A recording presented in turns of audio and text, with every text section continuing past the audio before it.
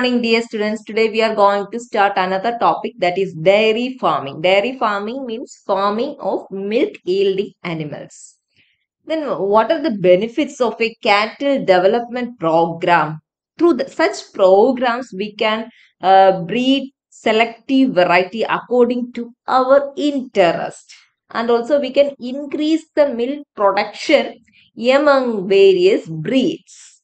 And also we can crossbreed with the crossbreed between the interested exotic breeds with the indigenous breed. That by that way we can improve the quality of the existing breeds.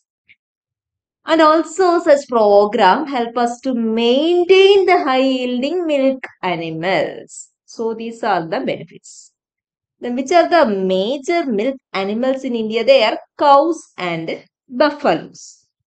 India is the main country that is farming buffaloes. But there are some other countries they are farming buffaloes that include China, Thailand, Pakistan, Indonesia, Nepal, Myanmar, etc.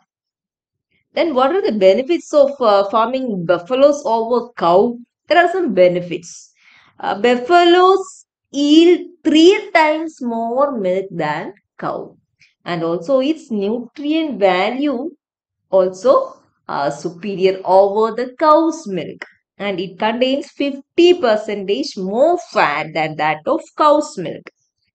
Then while considering the buffalo bullock, means that male buffalo is an animal of strength when compared with the strength of an ox.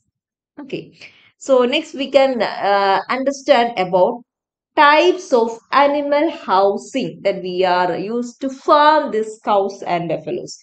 Two types exist. They are conventional barns and loose barns. Barns means toluthu. Conventional barns where we used to farm or to care these cows and buffaloes. They are of two types, conventional and loose.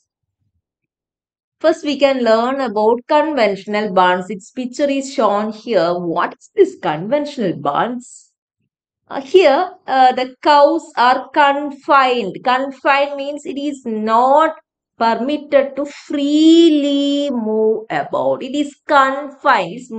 Its motion is restricted by tying it to some place. Each cow is secured. Each cow is secured in position using stanchions. Stanchions means what? Stanchions. Stanchions is image is shown here. Stanchions means certain upright bars. Upright bars used to tie these cows. And there the cows are tied using neck chains. And yeah, by keeping the cows inside this barn itself, we are milking it and also feeding these cows. Then what are the some other features of this conventional barns? It is completely roofed, walled with windows, and also ventilators also there in proper place. And this conventional barns protect the cow from adverse climatic condition, means unsuitable climatic conditions. But for constructing such a type of barn, it costs high. So it is becoming less popular now. Then rose, this is a term that we need to understand in relation with this conventional bonds. What rose? Rose means if the number of cow is less than 10, we are arranging or we are tying that in a single row inside the conventional bond. Single row. So that is row. But while the number of cow is more than 10, then we need to maintain, we need to tie them in double rows, either in facing out form or in facing in form. Then let's understand what is this face out pattern of tying in double row method, or tying them in facing way in double row method. Let's see that. Face out means here face are out. Tails of those cows in both rows are facing each other. So this is face out. Face in is this type. Here the in both rows the face of the cows are facing each other. So these are the two types of tying the cow in barn in double row. Okay. Uh, a maximum accommodability means how many cows we can accommodate, we can occupy in one barn. About 80 to 100 cows we can occupy in one barn. That's the maximum capacity. Then what about the flooring of the barn? It should be formed of some impervious material and should not slippery, and also even if it is so rough, then that time don't make it so difficult to be clean. So while the time it is not slippery type, at the same time we need to give due attention that it should be easy to clean and dry. And so the best thing is to use grooved cement concrete, and it should have a slope from the point of manger to the excreta channel. I will explain you what is manger. So from the manger to the excreta channel there should be a slope. So manger means it is that feeding space. Usually, in some barns, it is made using woods, and in some barns it is constructed using cement, concrete. So anyway, it's a place where we put feed for the cows. So that is manger. From the manger towards the excreta channel, we always seen in the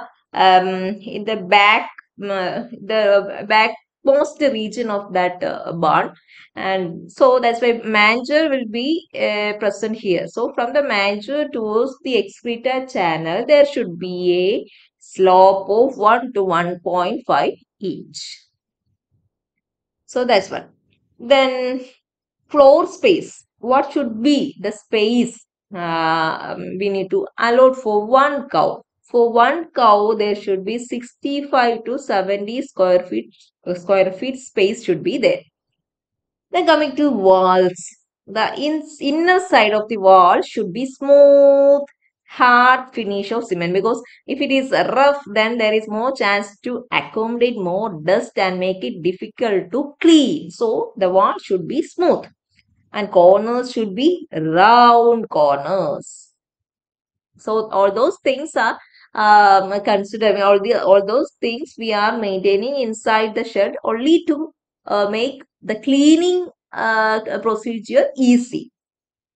So next about the roof, mainly asbestos sheet or tiles. Tiles means clay tiles are using to make the roof, and better to avoid corrugated iron sheet. This is iron sheet. Why we are avoiding? Why it is telling that it's better to avoid this iron sheet?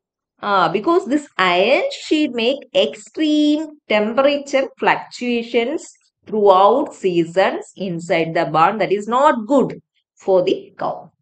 Then what is stall? Stall means sorry, the space allotted for each cow. As a separate discrete space are there, and one stall occupy one cow, and while keeping the cow inside the stall itself, we are giving it space for resting and also feeding, and also we are milking and watering whatever thing we are giving to cow.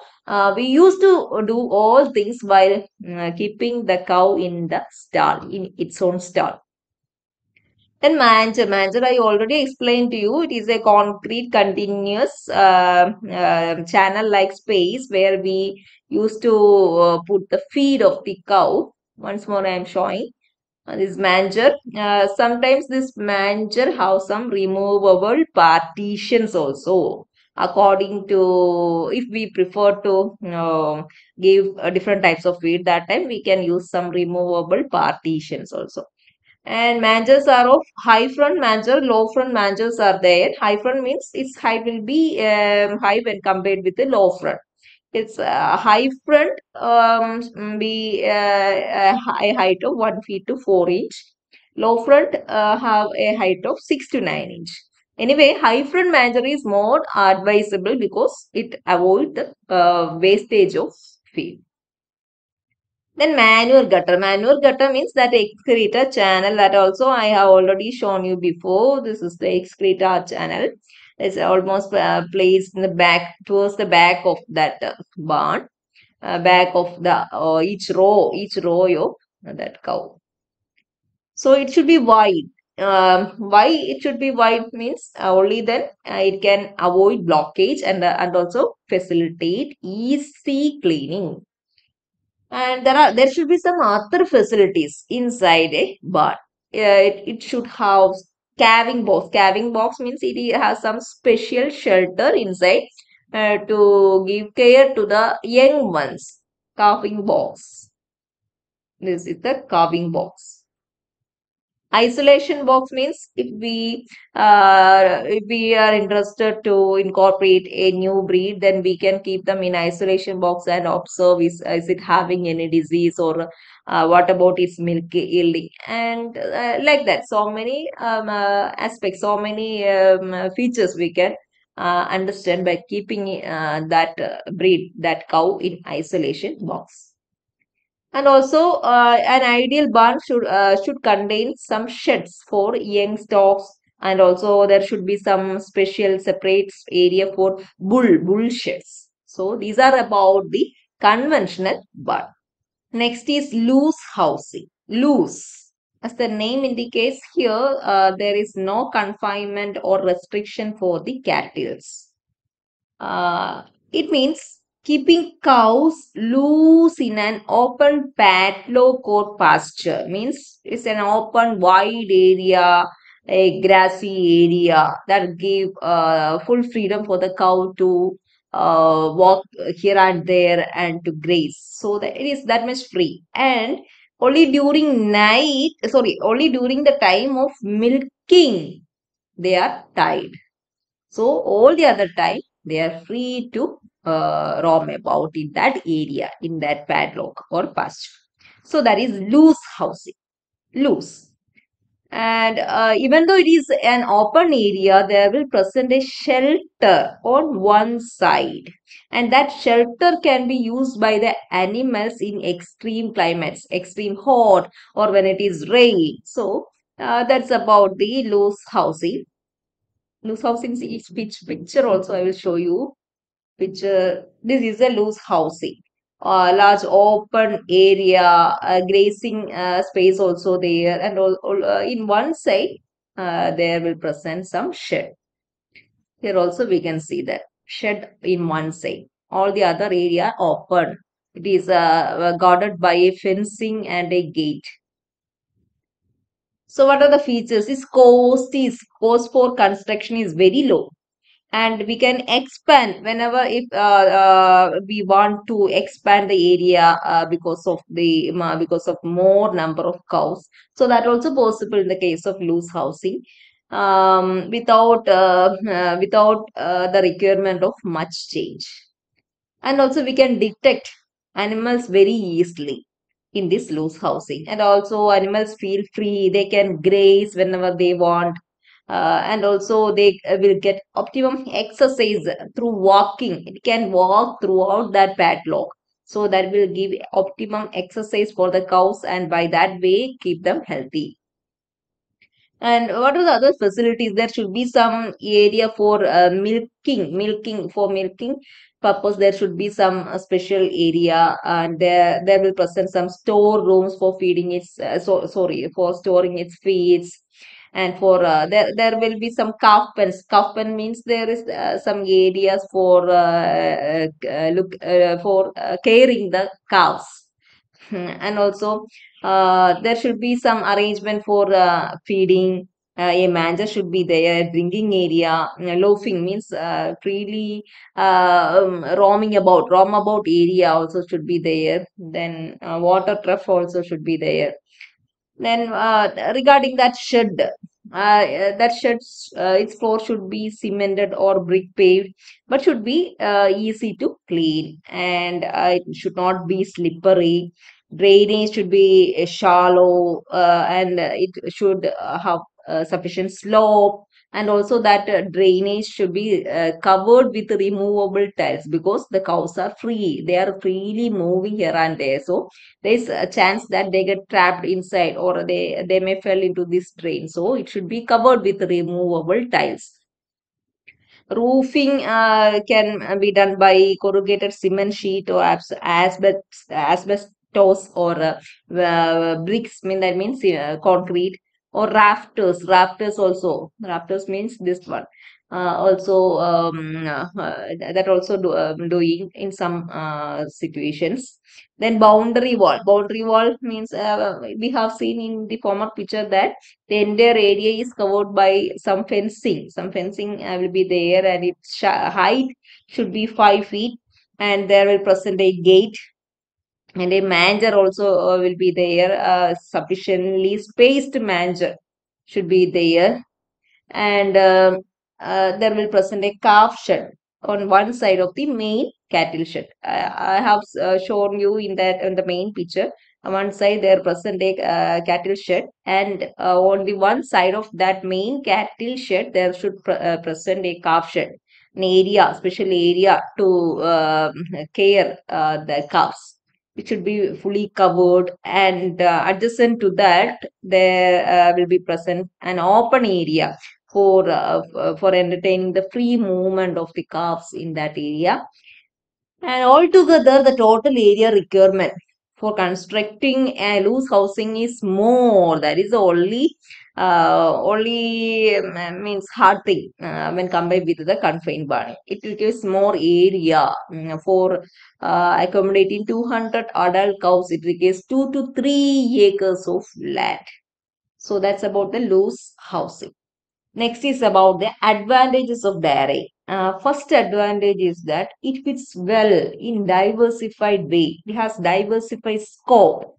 Diversified scope means while running a farm, along with that we can utilize the farm labor, its buildings, its equipments in so many ways.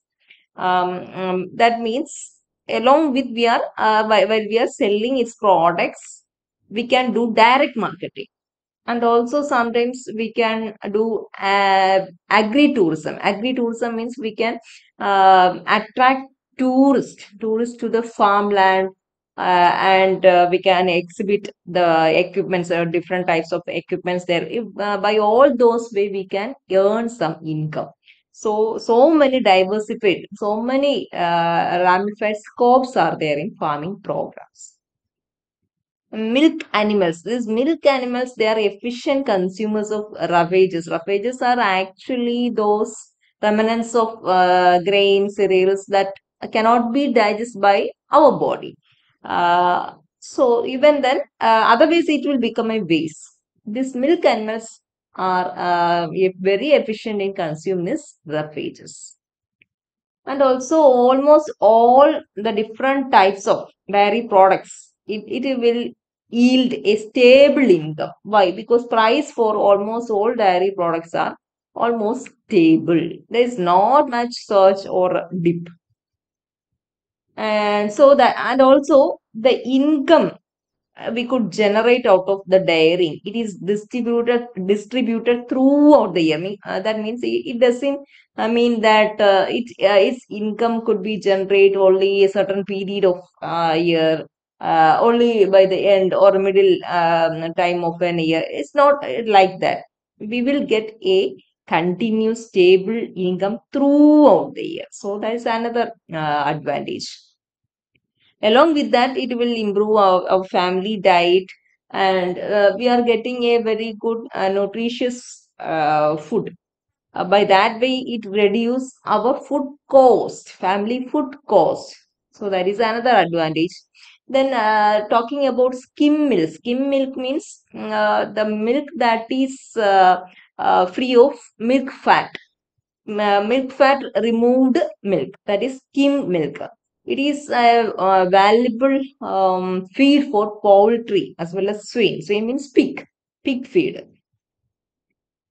So by that way, that farmers can they can earn income out of selling dairy product as well as the skimmed milk fat. That milk fat also they can sell. So in all aspects, it is profitable. And the skim milk is a rich source of protein, minerals, and vitamins. And this farming maintains soil fertility. How? Because that dairy farm, that yard, it is highly fertile. So legumes and grass grow very well. As it grows well, then it holds the soil and conserve the soil. By that way, it increases soil fertility. Which in the soil fertility, that dairy farm. Then certain limitations also there. Which are the limitations? It requires high labor. High labor is required for this dairy farming sector, and also a good capital is required to set a good farm. And also along with all these things, always these dairy animals, they are in the face of so many infections and diseases, that also is a great threat in the dairy farming. And in nowadays in the market, so many substitutes for dairy products are available, and that also is a backlash for our dairy related products and its marketing. So these are the limitations. With this, I am going to wind up today's class and section. Thank you. I'm an icon, man. Ain't my girl about a 10. I should fuck her in a Benz.